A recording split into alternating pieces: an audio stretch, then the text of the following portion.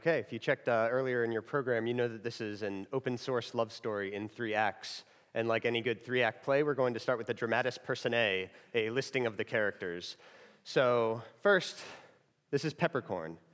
Peppercorn is one of your user's dogs. And like any good dog owner, immediately Peppercorn's user went to all of their web services and changed all of their passwords to Peppercorn. This is Mallory. Mallory is an attacker. We will come back to her shortly. And this is me. My name is TJ Schuck. I'm on the internet everywhere as my name without the dots and spaces, Twitter, GitHub, etc. I work at Harvest. We are the makers of the world's best time tracking software. You can check us out at getharvest.com. If you do anything where you charge money for your time, if you work for an agency or a consultancy or do freelance, you should check it out. I'm also here with the European contingent of harvesters, Vlad up top from Macedonia and Yoshka on the bottom from Germany. So if you see any of us wearing a Harvest t-shirt, you can ask us about it. And if any of this is interesting to you, or you just want to check it out, we're hiring. We are hiring all across the world. So we're headquartered in New York, where I am from, but we have people around the globe, and we're hiring in technical and non-technical positions. So if you know anyone that's looking, you can do that. But notable for this talk, I am not a security expert. There are people who are real security experts who get paid a lot of money to know a lot about many more topics than I know about. And if you have true fundamental security issues, you should hire one of them. But by virtue of the fact that at Harvest we have customers and we have users, we have to be security experts because ignorance is not an excuse. If there is a breach, we can't just say we didn't know any better. That's inexcusable. So I am not a security expert, but I have to be, and you kind of do too. So let's learn a little bit. So back to Mallory. Her attack is an interesting one because good security is about layers. You should have application-level security. You should protect against things like SQL injection, XSS, CSRF. You should have infrastructure-level security. You should have a secure data center. You should have physical firewalls. You should update your bash installation. But to truly assess any individual layer of the security stack, we have to assume that all the other ones have failed. So we have to assume that this works. We have to assume that Mallory can just run her script and get a database dump of our users table. So knowing that and knowing that we still have to authenticate our users, what can we do? So the easiest option is to just store passwords in plaintext.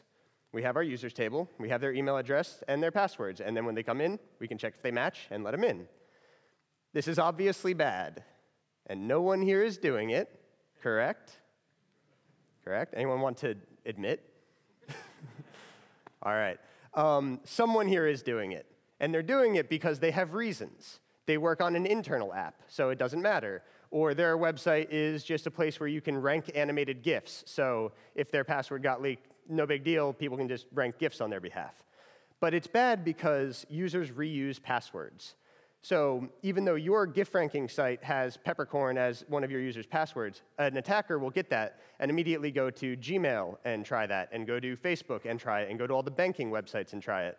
And every individual service that they get into becomes another deeper avenue for a more elaborate attack against other services, because now they can authenticate using those other services with other ones. So it is bad to store these plaintext passwords. We now know. So we need some way to obfuscate the data in this dump so that if Mallory runs her script and gets these passwords, she cannot use them. The easiest way is just to encrypt them using something to obfuscate the data. This is using a very secure encryption scheme called ROT13, a Caesar cipher with a key of 13. You take all of the letters and you shift them by 13. So an A becomes an N, a B becomes an O, a C becomes a P, and so on. The important thing here is that this doesn't have to be something as simple as this. It could be DES3, AES-256, any known encryption scheme, but the important detail is that they are reversible if you have the key. Here, the key is 13. If you know 13, you can unencrypt it and get the plaintext value. With the other encryption schemes, there is similarly a key, and that key lives somewhere. It's either in your application code or on your server, and since the attacker already has access to your infrastructure, they presumably already have access to your key as well. And it's important to remember that an attacker could be an employee. If there was a dump leaked of your database, if you have a large enough organization, it's possible that you could have a malicious actor inside of your organization that would then leak that key to make all of those things unencryptable. So encryption is reversible. It's obfuscated data, but can be reversed back to the plain text. Hashing is irreversible. So that's a good bit of vocabulary to remember when you're talking about how to treat these passwords. So when you hash a value like peppercorn, you get some output. If you hash secret1234, you get some output again. But if you have some output, there's no function you can apply by design and definition that will get you the input again. Additionally, hashing is deterministic. This is important for our authentication flow because when a user logs in for the first time with their password of peppercorn, we get the output. And when they come back every time, the output of peppercorn is the same, the output of peppercorn is the same. So that's another important thing. It's also important that it's deterministic, but not obviously so. So when you hash peppercorn twice, you get the same value both times. But if you trivially change the input, so for instance, capitalizing peppercorn, the output is wildly different. And if your output is trivially different, the least significant bit here is off by 1, the input is, again, wildly different. So there's no good way to kind of use that deterministic nature to find other ones. So here's an example of our users table again, but now with all of these passwords hashed. This is using MD5 just because that is the shortest output, so it's easiest to fit on a slide. But everything here is also applies to other hashing algorithms like SHA-1. So this is good. We can't go backwards now, so our passwords are safe. But there is a problem, and that problem is that hashing is deterministic. This is a double-edged sword. Because the hash of peppercorn is always the same, the hash of peppercorn is always the same. And that introduces the notion of rainbow tables. Now, there are 3 important things to note here. First of all, this slide is awesome. It's the best ever been made. Oh, you wait. Second, I've already turned it into an animated GIF for you that I will tweet out later, so you can use it all the time. Third, we are technically not going to talk about rainbow tables. We are technically talking about lookup tables, which is, it is a rainbow table with a chain of length 1 is a way of thinking of it. Rainbow tables and lookup tables are often conflated in literature, particularly amateur literature on the internet, so it's good to know the phrase. And people are often referring to lookup tables. And the ways that you combat them are the same. But if I agreed to talk about lookup tables, this would be my slide. So instead, you get this. But you have to know that we're talking about lookup tables. So from this user's table database dump, we have this list of hashes. So what we can do is, if we are an attacker, we can have this lookup table where we just take a dictionary of phrases and hash all of them, and then we just keep that sitting around. And then we can look up using the hash to get that reverse value. It's not a function of going backwards, but it is a way to look up what the original value could be. As a proof of concept, using this database dump here, we can use the world's most convenient lookup table, which is Google. If you just take any MD5 hash and drop it into Google, you don't even have to leave the results page. It will just tell you what that probably is. So we need some way to render these pre-computed tables that are easily downloaded across the internet obsolete. And the easiest way is to change all the inputs. So if we take peppercorn and we know that this is the output, and we know that this output is in lookup tables all across the internet, we can just change it in some way so that now we have a different hash. And we know that this is like our secret string that we keep in our app code that we append to all of the passwords. And now they all have a little bit of entropy added to them. And then now, if we check our lookup table, there's no record. That hash has never been pre-computed anywhere on the internet. So we solved password security. It's great. It's easy. Clap too soon. So that's true. An attacker can't look up those values in a pre-existing table. But they can generate new tables trivially. And again, they can get that altering scheme from our app code or from a malicious employee because, again, they have already breached our security. On this MacBook Air, which no one really considers a powerhouse of a machine, I can calculate 13 million SHA-1s per second. So if you had a list of, let's say, 25 million dictionary words, you could calculate the hash of all of those in 2 seconds. And if you had to make a new one because there was this trivial change that people added to make those tables obsolete, it would only take me another 2 seconds to regenerate that table, and the attack is the same. For example, This is what happened in Harvest. By happened, I mean I did it. We did not suffer a security breach. But we had the same thing that we described. We had this globally salted SHA-1 scheme for authenticating passwords, where your password would come in. We had this little bit of secrecy in the app code that we would then append to it, SHA-1 it, and that was how we kept our passwords. Knowing that this was wrong, I decided, before anyone else would, as just a proof of concept, and honestly, I was bored one day, to try to do the attack. So I spent some time poking around doing some research. And there are freely available programs that you can download very easily, and they're not too hard to use. Hashcat is one. It's what I used because I found it first. John the Ripper is another popular one that you can install via Homebrew. So again, none of this is complicated. It's easy to do. You also need a word list. Those are also freely available. If you just Google, like, password dictionary, you can find a couple of them and then push them all together and get 25 million in 5 minutes. So I did that.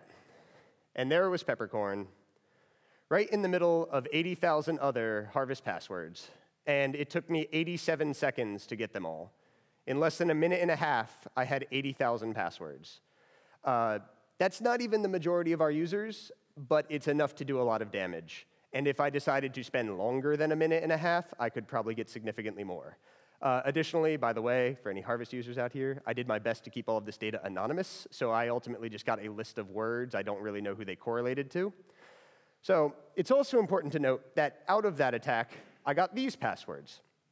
That first one is kind of that leet-speak substitution style thing that's very popular among people because it's easy to understand and easy to remember. But it's good to remember also that these programs are good. They know this trick, and they can take your word list and automatically swap out I's for ones and 3's for E's. The middle one also seems like a pretty good password. That seems like a random string that wouldn't be in something like that until you look at your keyboard. And if you look at the QWERTY layout of a keyboard, that's just like a hardware hack. They're just marching along keys. The third one, I don't even know. I have no idea why that's in there. There's no good reason that I could figure out. I couldn't find it anywhere. It's probably just by virtue of its length. It's not very long, so it's just a random string that could be calculated quickly. But again, it's not enough to think that you can do a simple trick like this, because those simple tricks are also known by these programs and these attackers. So that brings us to the concept of true salting. Before, you might have called that a salt because it seemed easy to call it that, but it wasn't really, because we were using like a global salt that was on every password. So we can do a per password salt. So instead of saying peppercorn with this global salt, we can say peppercorn with the global salt, but then anyone else that comes in with a different password, we use a different salt. And you store this alongside it in the database. It is not a particularly secure piece of information. It's really just there to add that randomness. Knowing it will not really help the attacker much. So that's where you keep it. I got rid of the email column just to save space on the slide. You would still have that to look them up. And very random salts help to avoid users having the same hash. Earlier today, we saw this quote. And doing true random salts for every user helps avoid this problem. By having enough randomness, if 2 people have the same password of peppercorn, their likelihood of having the same hash output is unlikely. And particularly more common passwords like password or password1, or whatever the weakest password that your system will accept, you probably have multiple users with a similar password. This keeps them from having the same hash, and by cracking one, you don't crack all of them immediately. And with this system of salts per password, we now, instead of having to regenerate the table 1 time, we have to regenerate it n times. For every individual user, for what that salt is, we have to regenerate our table. And so that's pretty good. That gets us pretty far.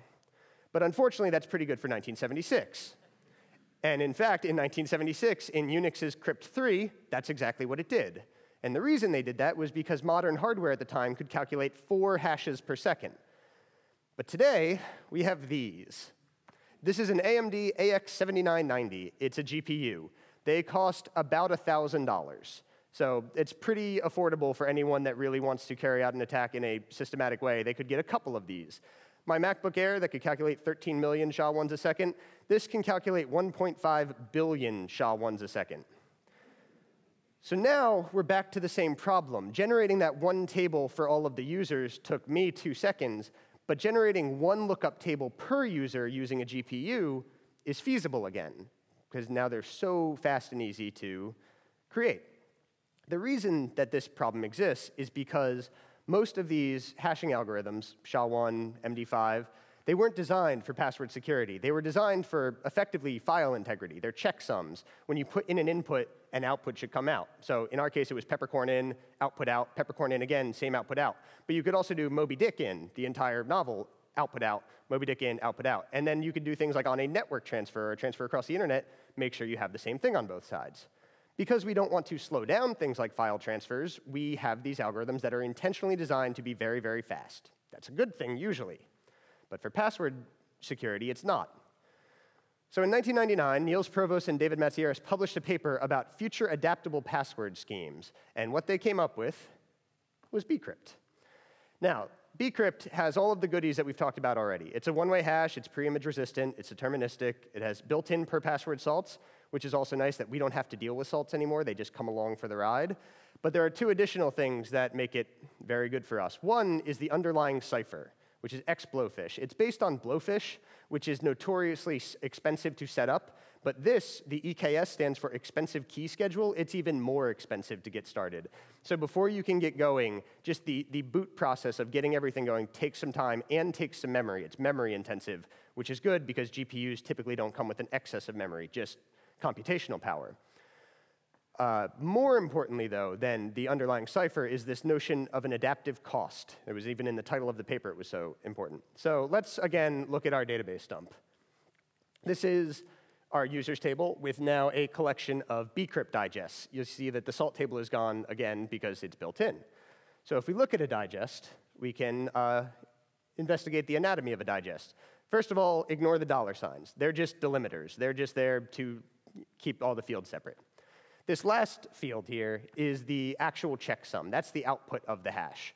It's a 192-bit number encoded in a modified base 64. And then right to the left of it, that's the salt. So we don't have to worry about storing salts because they're just a part of the digest stored right in there. It's a 128-bit salt, too, so you have a decent amount of randomness, the same base 64 encoding there. Far to the left is this 2A. All that really is an identifier. It just means this digest is bcrypt. 2X and 2Y also signify bcrypt. I think 1A is the iterated MD5, but that just comes from like the old Etsy password style of storing passwords and knowing what they are so you can have more than one in one place. But most interesting to us is this second field, and that's the cost. And so what that means is if we take bcrypt and we use it to hash peppercorn with a cost of 10, we get some output. And if we take bcrypt and we hash peppercorn again with a cost of 10, we get some other output. But we know that it would be different because of salting. We already learned about that. And if we take bcrypt and do it with a cost of 14, we get a third output. And you can see right there in the digest is that cost of 14. None of this really matters much until you look at how long it took to do each of these. The first one took about 0.06 seconds on my laptop. The second one took about 0.06 seconds. And the third one took just north of a second. So by using that cost value, we can sort of march it forward with time. So if we determine that a cost of 10 or 11 or 12 is good for us today, 2 years from now, we can use a cost of 14, 15, or 16, and that will make this checking take longer and longer, and therefore take longer and longer for an attacker to do as well. So we can now battle that hardware march along with our computational complexity march. All of these are on my computer currently. You kind of have to choose the cost a little bit with a gut feeling, depending on your particular case. It will add this amount of time anytime you do a password authentication. So if you just log in one time to your web app and you do the authentication then and you set a session or whatever, it's probably good to have a higher cost just because you can afford it in your sign-in flow. If you add a half a second to that, no one's really going to notice. But if you support something like basic auth, where a password comes every single time, you're going to add a half second to every single API request, so you might not want to use that high of a cost or just move over to something like OAuth 2. So before, the attack on the Harvest database dump that I took 87 seconds to get 80,000 passwords. That same attack using bcrypt would take 84,000 years. So that's a pretty good improvement to make it no longer feasible. And so bcrypt is kind of the sweet spot between this usability and security, and it's nice for us because there's a Ruby library that we will look at shortly. Some of you are ahead of the class, and you're just sitting there on your high horses, just wanting to ask a question about PBKDF2 or a script and say, well, what about this? It's just as good. And that's fine. You're probably right. I don't agree with you for very esoteric reasons, but you're very probably correct. And in fact, those are supported by most things that have these strict requirements. So if you're doing US government contract work, you actually have to use PBKDF2 because it's the only approved one. But if you already know that, you're good. If you're already using them, you don't have to change. If you want to talk about the finer points, find me later. So we now have had this attack on our own database. How can we fix it? We need to convert all of these passwords, but we need the plaintext version to do that. If we already have the plaintext version, if you're in the first step, it's easy. Just kind of run a one-shot script to go through them all and convert them all to bcrypt. Otherwise, we need to kind of hook into our current authentication scheme, because that's the only time we get the plaintext password. So if we consider that this is our old hashing scheme, where we're trying to authenticate, plaintext password comes in. If it matches with the digest we have after hashing the incoming, we just return the user object, otherwise nil. We want to get to here, where we are using bcrypt to do the same thing. Very astute readers in here will notice the double equals and think that that might mean that I lied to you earlier, that bcrypt is in fact reversible, because we're taking a digest here and passing it into this thing, and then comparing it with this double equals against this plaintext password. That's actually not true. It's, the double equals is not commutative. This isn't math, it's code. So bcrypt-ruby overrides the double equals operator and defines it to actually do this comparison. I think this is kind of an unfortunate design decision, and I keep meaning to change it. But I've seen confusion about it before in other pull requests, so it's just a good thing to know when you're using it. So the way that we can do it is just, as part of our auth flow, just kind of do a little pre-filter to convert. So when we come in, unless we successfully convert our old password hash to bcrypt, then just return out fail. If we do, then just auth with bcrypt. And in that password conversion function, we can just see that if it's already a bcrypt hash, bcrypt provides this valid hash method. If it is, then just go back, true, we're fine. If it's not, just do it in place. First, check to make sure that it matches, that it's the actual correct password. Update it in place, we're great. I know this code works because this is what we use on Harvest. We kind of put this in there to, over time, automatically convert these passwords. And this is what happened. These are our users who have bcrypt hash passwords. And this is about 2.5 weeks of natural conversion. You can see there's a big spike up front as like all the daily users and all of our apps that use basic auth, like authenticated in. And then there's a slow trickle as your weekly users come in, but we're getting better and better. We needed some way to fill the gap. And for those people that weren't logging in, there's no real way we can force them because we don't know their plaintext password. Except I do. I know 80,000 of them.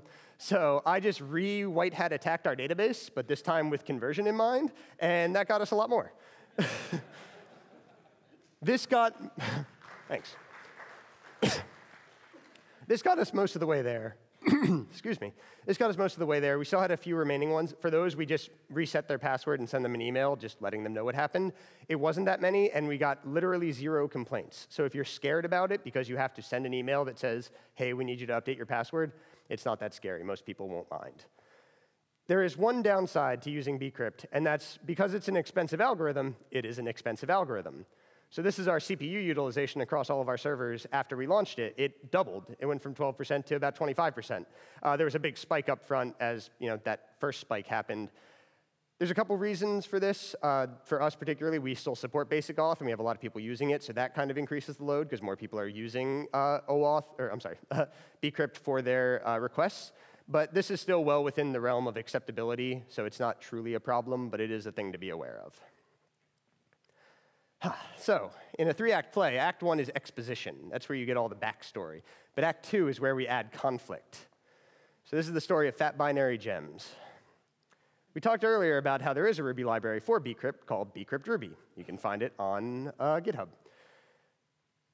I wanted to add a feature to bcrypt-ruby, so pulled it down, kind of tried to get up and running, but the test didn't run. And the dependencies were out of date. And there were docs missing. So that one pull request turned into a dozen pull requests. And the next thing I know, I'm the new de facto maintainer of bcrypt-ruby. So it was originally written by Coda Hale. He's the third one. Then it was taken over briefly, I believe, by Aaron, and then moved on to TMM1, Aman Gupta from GitHub. And now it's me. So this is what bcrypt-ruby's source looks like. But more importantly, this is what bcrypt-ruby's source looks like. bcrypt-ruby is just a Ruby wrapper around a C extension and a Java extension. The reason this is, it could be implemented in pure Ruby, but Ruby has a bad reputation for being slow, accurate, or otherwise. And C is always going to be fast. And you have to try to match your attacker, because your attacker will use the fastest implementation possible. So if you gave yourself an artificially low cost to match your slow implementation, that would be better for them. So that's why it is just wrapping a C library. But what that means is when you distribute a version of the gem, you have to distribute it with a compiled binary for the sake of your users, so that they're not responsible for having a compiler on their system. And you can see there's 4 versions of each gem. So 3.15 at the top there. The 4th one is for the JVM. The 3rd one is just a native one. And then the top 2 are both for Windows. The top one is for 32-bit, and the second one is for 64-bit. And these are fat binary gems, which is this notion of having it compiled against multiple versions of Ruby in the one package, which is useful for Windows. Luckily, when Aman added all of this to the bcrypt-ruby library, he left this awesome commit message of step-by-step how to do it. But he left that 3 years ago, and anything about computers on the internet that's 3 years old doesn't work. Aaron introduced the notion of fat binary gems about 5 years ago. First of all, he made the queen joke that I made 5 years before me. But second of all, anything about computers that's 5 years old on the internet definitely doesn't work. All of this, though, and particularly after Aaron's work, got wrapped up into a tool called Rake Compiler. And Rake Compiler is a rake task, or rake tool, for building these binary gems. So you can just do kind of rake build native and get a native one out, and rake build cross-compile and get a cross-compiled one out. And it has epic length docs that you can follow through and get everything up and running, and it didn't work. So the Rails core team has this thing called the Rails dev box, which is a virtual machine that inside has all of the native dependencies that you need to run the test suite that you might not have on your native machine or want to. So it has all of the databases you'll need, MySQL, Postgres, SQLite. It also has all the system dependencies you'll need, and it also has things like Node and Memcache that you might not be running locally. It's great. So I had a dream that I would create the Rake Compiler dev box, a virtual machine that had all the Rubies I needed, the GCC, the JDK, MinGW, which is a tool for compiling Windows binaries on Nix-like machines, which is kind of the bread and butter of this whole process. And Vagrant exists. And Vagrant makes these lightweight, reproducible, and portable development environments exactly what we want. So I followed all the docs, I made this Vagrant box, and everything was just great and wonderful, and it didn't work. So what do you do with anything that doesn't work? You put it on GitHub. And with that, I opened up Rake Compiler issue number 79. I pretty much said, listen, I followed the docs 10 times over at this point. Nothing really is working for me. What can I do? In our 3-act play, this would be the climax, the turning point. And you were promised a love story. This is Luis Lavena. Luis is the developer of the one-click Ruby installer for Windows. Because of that work, Luis is also a member on Ruby Core. Because of his work on both of those, he was voted a Ruby hero in 2010, but most importantly for us here today, he is the developer of Rake Compiler. And he is every Ruby developer on Windows' just best friend. He opened up Rake Compiler DevBox pull request number 2, where in a very long, very detailed, very friendly thread, he dropped triple hearts on me, not once, not twice, not 3 times, but 4 times. So here's the problem. I'm 12 hearts in the hole. And I need you to help me pay him back. So everyone, take out your internet devices and open up Twitter and send a tweet to Luis with 3 hearts. Pro tip, if you're on Mavericks or later on your Mac, you can hit Control-Command-Space and get all the fancy emoji. I'll be here all day. I'll wait. Come on, get on it. So Luis is a great open source maintainer. If you follow anything he's done on the internet, he's very friendly and very accepting and very helpful, even when he doesn't necessarily have to be. So to half of you, the half that are just boots on the ground developers like me, I encourage you to find your Luis. Find someone that you can collaborate with to work on something interesting that you wouldn't otherwise. It could just be a coworker, or it could be someone else in the greater community. And you can thank them for the work they do, but it's just much more interesting to work with them. Luis splits his time between Argentina and Paris, so it's a nice, fun global collaboration. He's also a Harvest user, so that was a nice bonus. But to the other half of you, the half that are already maintaining these giant libraries, and you know the pain that can come with being an open source maintainer, I want to encourage you to be the Luis that you want to see in the world, and to, when that pull request comes in or that issue comes in that's the same issue you've seen 100 times, and you just want to say, RTFM noob, go away, consider that the problem might be the FM, and try to be a little bit more helpful and realize that people are on the other end, and open source is people. So what have we learned today? Number one, just use bcrypt. Just do it. If you're not already, talk to me afterwards. We'll hug, we'll cry, we'll convert our passwords. It will be great. Number two, distribute a dev box. If you are doing something that has complicated dependencies, it will make it a lot easier for other people to use if you give them an easy way to have an environment. Additionally, if you develop a gem that has a C extension or a Java extension, consider using rate compiler dev box. It makes it a lot easier. But most importantly, number three, I want to encourage you to release, to collaborate, and to iterate. Thank you very much.